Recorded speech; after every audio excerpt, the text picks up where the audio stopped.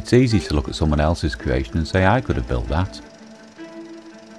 And yes, perhaps after seeing it, if you've got the skills, you may be able to fabricate a close approximation. But if you think that's what it takes to create a great custom bike, then sadly you're only seeing half the picture. And yes, I do understand you may have oil-stained hands, and the grime of hundreds of stripped engines and bikes permanently under your fingernails. But having a vision of how to then bring a bike back to life as a unique, creative one of a kind, well, that's reserved for a different sort of builder, and some would say is almost magical.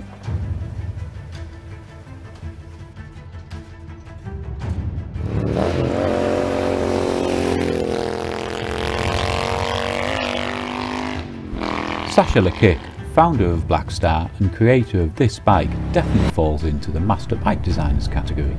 But you may be thinking, why a Moto Guzzi? Or indeed, why a Griso? Well, the answer's simple, as you only need to look at the finished product to understand why. It's often noticed that looking to the past to design the future can provide classic design inspiration.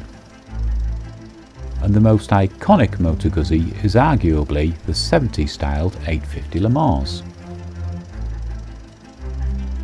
This project wasn't designed to be a modern day replica, but was definitely intended to tap into its spirit, resulting in a track focused CaféRacer that's been dialed up to 11.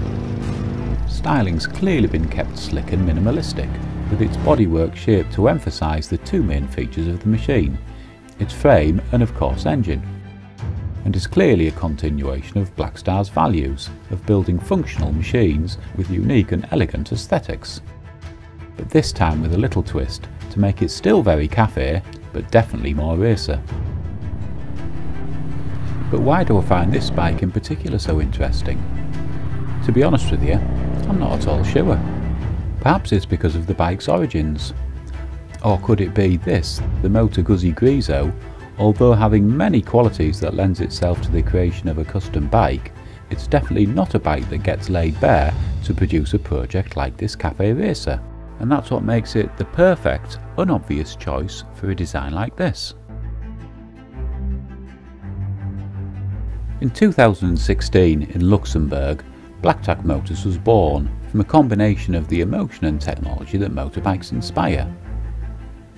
And with a passion deeply rooted in the world of café racers, Lakic decided to make his own greatest dreams come true, with the creation of his first bike, the BT01 Custom Café Racer. The donor bike was an old, half-dismantled Honda CX500 that he found in his friend's garage.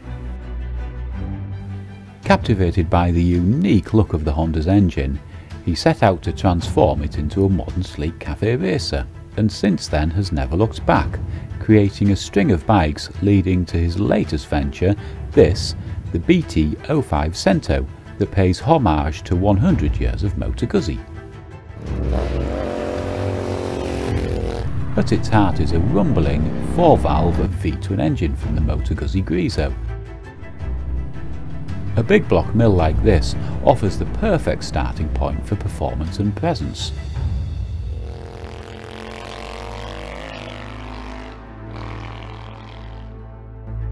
Blacktrack, not being happy with the standard engine, decided to optimise power and torque.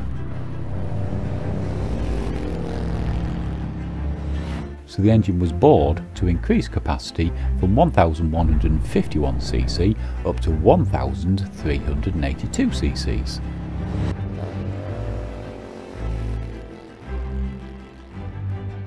Stripping away a host of unnecessary clutter to leave not a lot of the original bike was of course a necessary part of the build, and replacing it with carefully selected and purpose-built components was always at the back of Lakic's mind.